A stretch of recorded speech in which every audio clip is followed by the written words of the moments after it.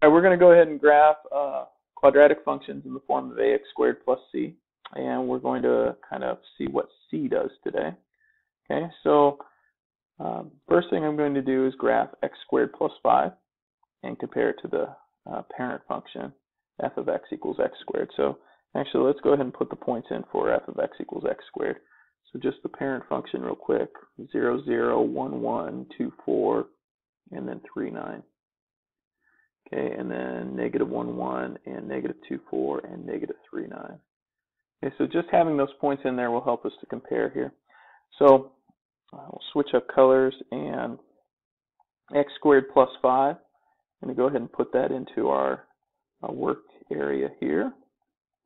And remember, your vertex is always at 0 as long as there is not a b term. So if we think of our parent, or excuse me, our standard form, ax squared plus bx plus c, and you look at it and there's not a b term, then the vertex will always start at x equals 0, which also means your axis of symmetry is at x equals 0. Okay, so when we substitute 0 in for x and add 5 to that, 0 plus 5 is 5. That moves our vertex from 0, 0 on our parent function up to 0, 5 for our new function. And we can put in 1, and 1 squared plus 5. That gives us 6. 1 and 6. Okay, and then 2. 2 squared plus 5. That gives us 9. And then we'll go the other way, negative 1. So negative 1 squared plus 5 is 6. And so if you recall, that's just a reflection of this point. So this point will be a reflection over here as well. So when I put negative 2 in, negative 2 squared plus 5 actually gives me 9 as well. And so you see this parabola right here. And that parabola is actually moved up from our parent function, right? Each one of those points has moved up 5 units. Is actually a vertical translation of 5. So when we compare it to our parent function, it's a vertical translation. Translation means we're sliding it up 5. Okay? Notice our vertex went from 0, 0 to 0, 5. Our domain is still all real numbers because every x value will give you an output for f of x.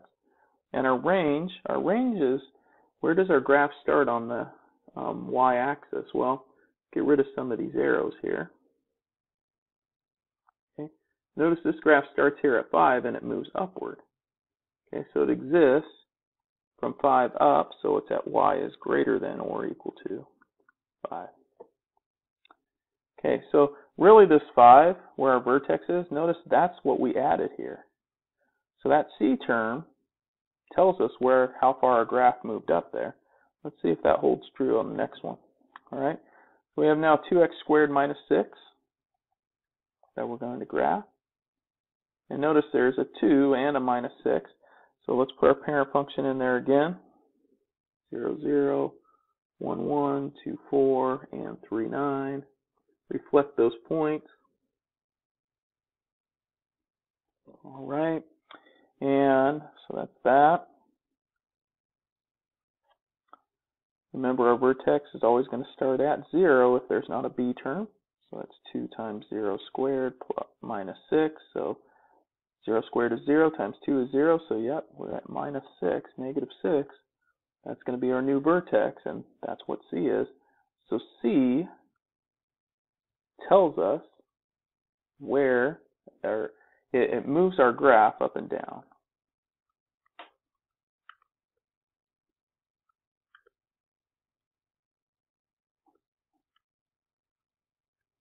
Okay. If there's not a b term, it also tells us what the y value of our vertex is. Now, when we have a b term, it doesn't tell us the y value of our vertex. It actually tells us something else, and we'll get to that when we put b in there. But for now, it's moving our graph up and down, which means our vertex is going down to negative 6, which just happens to be that c term. Our vertex, 0, negative 6. Axis of symmetry, remember that's always this number. It's going to be key for our next lesson here. X equals 0. And put in our 1, 2 times 1 squared minus 6. That's 2 minus 6, or negative 4. And then 2 times 2 squared minus 6, or positive 2. Okay, so we have 1, negative 4. Just a nice little close-up there. And then 2, 2. Reflect those points over. And notice our graph got kind of skinny there. It got skinny because remember what that 2 does. That 2 is actually an A term. That's a vertical stretch. It means it's stretching away from the x-axis by a factor of 2. Okay, so comparing it to x, the 2 is a vertical stretch, BAFO2, and the minus 6 is a vertical translation, down 6, and you have to go in that order. Okay, so the stretch comes before the translation. All right. The domain is all real numbers. The range, y has to be greater than or equal to. It starts down here at negative 6 now and goes up, so negative 6. Notice I didn't fill in the rest of the table because I just reflected the points there. If you have a teacher that gets a little type A about that, then you want to put those points in there. Okay, there we go. I would not be that teacher. So, next one, I'm going to go ahead and let f of x equal negative 1/2 x squared plus 4 and g of x equal f of x minus 6. So notice it gets a little weird in the formation we're writing it. All right, so first describe the transformation from the graph of f to the graph of g. So looking at g, I'm taking whatever f is, that, they're the same, and I'm subtracting 6. Well, that minus 6 is happening outside of the parentheses, so it's a vertical translation. Okay, so describing the transformation, well, that's a vertical translation, and it's going down 6. Okay, what's it translating down 6? Well, it's translating this graph down 6. So we're going to graph this, and then because of that minus 6, we're going to move everything down 6. That's what it's saying. Okay, so let's go ahead and graph f. All right, so we got our negative 1/2 x squared plus 4. Remember, vertex is still going to be at 0 because there's not a b term. So negative 1/2 times 0 squared plus 4, or we have 0, 4. Oops, not 0, negative 4. Okay, and then we're going to put in, rather than going with 1, let's go with 2 because we're going up by 2, or we have a denominator that's even. So we have negative 1/2 times 2 squared plus 4. So that gives us a grand total of 2. So we got 2, 2. So right there. And then we're going to put in 4. So we have negative 1/2 times 4 squared plus 4, which gives us negative 4. So 4, negative 4 is right there. We'll reflect those places over across the axis of symmetry. And we have that there, and there is our f of x graph. And I did not curve that really well, so let's go ahead and curve that right there. Okay, so since that's our f of x, we're going to label each of those branches f. Now, when we're dealing with g, what we're going to do is we're going to go ahead and take this g. We're going to move each of these points down 6. So this point is going to go down 6 to right there. This point is going to go down 6 to right here. This point is going to go down 6 to right there. And this point is going to go down 6 to there. And this one down 6 to there. So we end up with a graph that looks something like that right there. that is the graph of g. So let's go ahead and write the equation of g in terms of x. So g of x equals f of x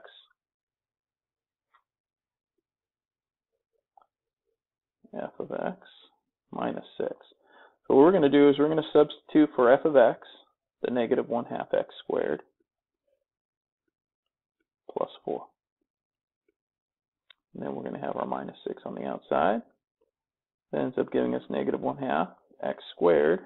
Well, 4 minus 6 just happens to be negative 2. It's g of x. You'll notice if you look at that equation and you look at our graph, well, the vertex is at 0, negative 2, which is what our c term is negative 2. Okay? And it's not getting any wider or narrower because they both have negative 1/2 for our a term. All right, well, we have one more thing here, and it talked about zeros of functions. So if you recall back to when we talked about solving equations, so for instance, if you had f of x equals x plus 2 and x minus 4, and I said, well, I want to know what x equals. Well, what we did is we said, well, when f of x or y equals 0, we solved our equation for that. We said, okay, well, if that's true, then if x plus 2 times x minus 4 equals 0, then either this has to be 0, which means x would equal negative 2, or this would have to be 0, which means x would have to equal 4. Okay, well, that was what we ended up with there. And so what we did with that, or what you can do with that, is you can think, well, you have a parabola, and that parabola might look something like that, and it would cross right here at negative 2, and cross right here at 4, and those coordinates are actually 4, 0, and negative 2, 0. Those are x-intercepts. That's what those points mean. So a zero of a function is also an x-intercept of the graph of the function. A zero is when the value of x causes a function to equal 0. Okay, right? So when we substitute 0 in for y and solve, that's going to give us zeros of function. So negative 2 and 4 were zeros of that function. Those are x-intercepts of the graph. So the way we can use that, well, you can use that doing when you're graphing or when you're solving problems here. It helps you to see maybe a picture. So when an object is dropped from its height, h in feet, t seconds after it has been dropped, it can be modeled by the equation h equals negative 16t squared plus h sub 0. H sub 0 is an initial height, so really anything sub 0 is usually an initial or a starting value. Okay, so h sub 0 is initial height. This is actually a formula that you'll use, and if you're in my class, you'll use it on your assignment, so don't lose it there.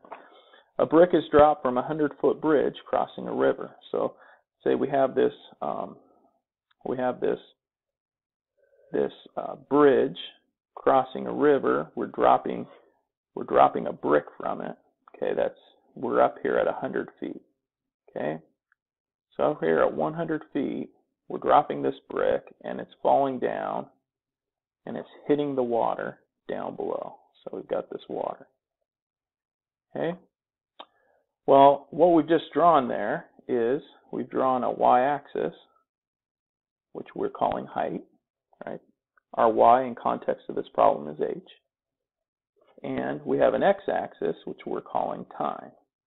Okay, our x-axis in this problem, or x in this problem, is t, right? So what we're trying to see is when we drop from 100 feet, how long does it take to hit the ground? All right, well, we're going to go ahead and write the equation by substituting h sub 0 from our problem here. Okay, our starting height is 100. So write the equation. Well, that's going to be h equals negative 16t squared. H sub 0, it's 100. Okay. Now, if we want to actually solve it, And how long does it take for the brick to hit the water? Well, when the brick hits the water, our height's no longer 100, it's, what's it, 0. So we're going to substitute 0 in for h. And then solve our equation.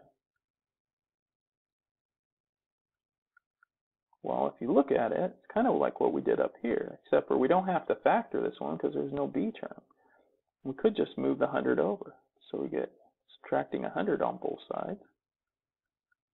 Could then divide it by -16. We get 100 over 16. Notice a negative and a negative make a positive. And then I'm going to take the square root. Well, t is going to be equal to the square root of 116. Whenever you impose a square root, you want to put plus or minus. But in this case, you're in context of this problem, t stands for time. Positive time makes sense, negative time doesn't. So the plus and minus really doesn't matter much in here. The square root of 10 or 100 is 10. The square root of 16 is 4. So time is equal to 10/4, or if we reduce it, it's equal to 3/5, or excuse me, 3/2. Excuse me, not 3/2, 5/2. My apologies. And 5/2 is the same thing as 2.5. So t is 2.5 when h is 100. Okay, we get 2.5. What is that? Well, that's 2.5 seconds. So when we drop a brick from 100 feet high, as long as we're just dropping it and not throwing it, we're just dropping it. Gravity does its work, and it takes 2.5 seconds to hit the water. All right.